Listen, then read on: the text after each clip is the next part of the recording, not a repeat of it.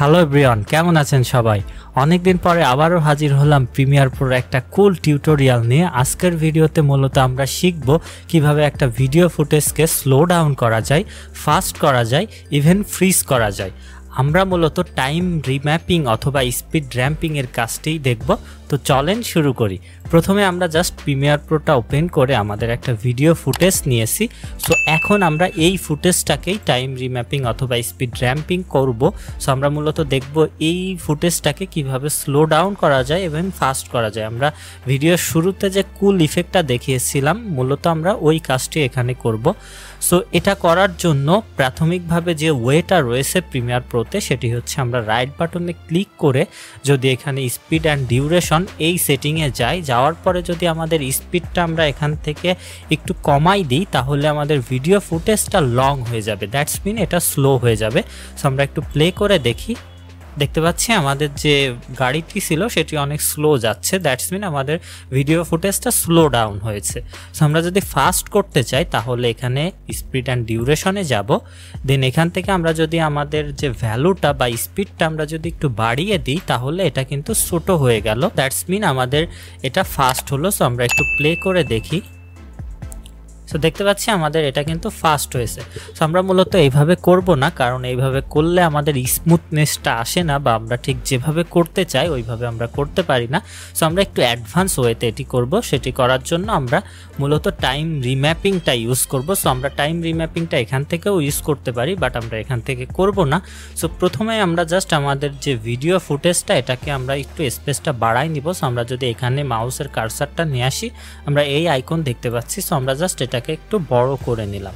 বড় করার পরে আমরা এখানে রাইট বাটনে ক্লিক করব। দেন এখান থেকে শো ক্লিপ কি ফ্রেম এই অপশনে যাব। দেন এখান থেকে টাইম রিম্যাপিংয়ে যাব। দেন এখান থেকে আমরা স্পিডের উপরে জাস্ট একটা ক্লিক করব। তাহলে এখানে আমরা নতুন একটা লেভেল দেখতে পাচ্ছি। সো আমরা মূলত দুইটা মার্ক পয়েন্ট নিব বা কি ফ্রেম নিব, যেখান থেকে আমরা স্লো করতে চাই বা ফাস্ট করতে চাই, এবং যেখান থেকে আমরা শেষ করতে চাই আমাদের স্লো বা ফাস্ট ইফেক্টটা। সো আমরা মূলত এখানে একটা কি ফ্রেম নিব। সো সেটি নেওয়ার জন্য প্রথমে আমাদের কিবোর্ড থেকে কন্ট্রোল প্রেস করে রাখার পরে আমরা দেখতে পাচ্ছি এখানে আমাদের একটা প্লাস সাইন এসেছে। সো আমরা প্লাস সাইন আসার পরে যদি আমাদের মাউসের লেফট বাটনে একটা ক্লিক করি, তাহলে এখানে একটা কি ফ্রেম বা মার্ক হয়ে গেল। সো আমরা যেখানে আমাদের স্লো ডাউনটা আমরা শেষ করতে চাই সেখানে আমরা একটা নিব। সো আমরা এখানে নিয়ে এগেইন কন্ট্রোলে প্রেস করে একটা কি ফ্রেম বা আমরা মার্ক করে নিলাম। নেওয়ার পরে আমরা জাস্ট আমাদের ক্লিপটাকে একটু জুম করব। জুম করার পরে আমরা যদি এই অংশটাকে উপরের দিকে এইভাবে ড্র্যাগ করি, তাহলে এটা আমাদের ফাস্ট হবে। আর আমরা যদি নিচের দিকে ড্র্যাগ করি, তাহলে আমাদের ক্লিপের এই অংশটুকু স্লো হয়ে যাবে। সো আমরা যেহেতু স্লো করতে চাচ্ছি, আমরা একটু নিচের দিকে নিলাম।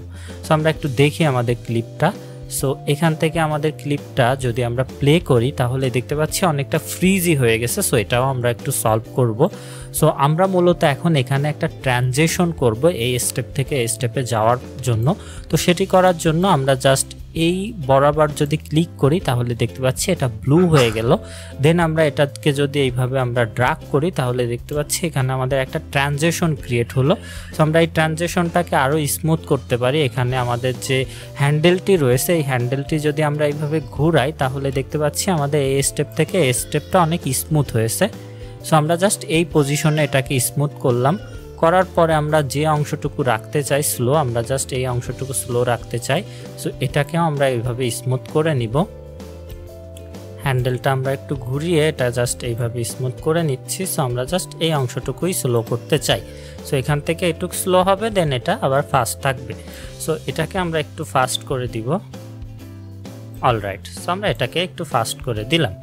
সো এখন জাস্ট আমরা দেখতে পাচ্ছি এটা অনেক ফ্রিজি হয়ে গেছে। সো এটা ফিক্স করার জন্য প্রিমিয়ার প্রোতে একটা বিল্ট ইন অপশন রয়েছে। সো সেটি আমরা যদি অ্যাপ্লাই করি, তাহলে আমাদের এই ফ্রিজি ইফেক্টটাকে আমরা ওভারকাম করতে পারবো। সো জাস্ট আমরা এখানে রাইট বাটনে ক্লিক করলাম, টাইম ইন্টারপোলেশনে যাব। দেন এখান থেকে আমরা অপটিক্যাল ফ্লোটার উপরে ক্লিক করব। তাহলে দেখতে পাচ্ছি আমাদের যে ক্লিপটা সেটি এখানে একটা রেড লাইন চলে এসেছে। দ্যাটস মিন এটিকে আমাদের রেন্ডার করতে হবে প্রিভিউ করার আগেই। সো আমরা যদি ইন্টার প্রেস করি, তাহলে এটি রেন্ডার হচ্ছে। অলরাইট, সো আমরা এটাকে একটু প্লে করে দেখি আমাদের ইফেক্টটা কেমন হলো। ওয়াও, কি সুন্দর এটা স্লো হয়ে দেন ফাস্ট হলো। সো দেখতেই পাচ্ছি আমরা সুন্দর একটা ইফেক্ট কিন্তু এখানে ক্রিয়েট করলাম। সেটি আপনি আপনার মতো করতে পারেন। সো এখন আমরা দেখব কিভাবে রিভার্স করতে হয়। অনেক সময় আমরা দেখি না একটা গ্লাস ভেঙে আবার জোড়া লেগে যায় বা বুকের ভিতরে গুলি ঢুকে আবার সেটা বের হয়ে যায়। সো এটা কিভাবে করা যায়, এটা মূলত টাইম রিভার্স বা স্পিড রিভার্স করেই করা হয়। সো আমরা মূলত এই ফুটেজটার পরেই এটা অ্যাপ্লাই করব। সো ফুটেজটার রেজুলেশন একটু কম আছে, সো আমরা একটু স্কেলটাকে বাড়িয়ে নিলাম। আমরা ঠিক যে অংশটুকু রিভার্স করতে চাই সেই অংশটুকু আগে আমরা ট্রিম করে নিব। সো আমরা কিবোর্ড থেকে যদি সি প্রেস করি তাহলে দেখতে পাচ্ছি এখানে রেজার টুলটা আসলো। আমরা এটা জাস্ট ক্রপ করে দিব, বাকি অংশটুকু ডিলিট করে দিলাম। দেওয়ার পরে আমরা এই যে ফুটেজটা রয়েছে আমাদের এই ফুটেজটাকে আমরা ডুপ্লিকেট করব। ডুপ্লিকেট করার জন্য আমরা কিবোর্ড থেকে অল্ট প্রেস করে যদি রাখার পরে যদি আমরা এইভাবে ড্র্যাগ করি তাহলে দেখতে পাচ্ছি আমাদের ফুটেজটা কিন্তু ডুপ্লিকেট হয়ে গেল। সো আমরা এই ফাঁকা অংশটুকু এইভাবে রিপেল ডিলিটের মাধ্যমে ডিলিট করে দিলাম।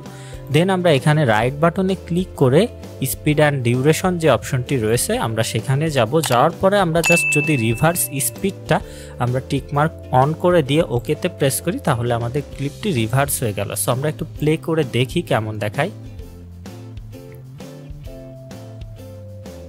ওয়াও, সুন্দর একটা ইফেক্ট কিন্তু আমাদের এখানে ক্রিয়েট হয়ে গেল। সো হোপফুলি ভিডিওটা আপনাদের ভালো লেগেছে। আর যদি ভালো লেগেই থাকে অবশ্যই একটা লাইক দিবেন, কমেন্ট করে জানাবেন কেমন হলো, আপনার ফ্রেন্ডদের সাথে শেয়ার করবেন এবং অবশ্যই Active 24 চ্যানেলটিকে সাবস্ক্রাইব করবেন। This is Mehedi Hasan signing out.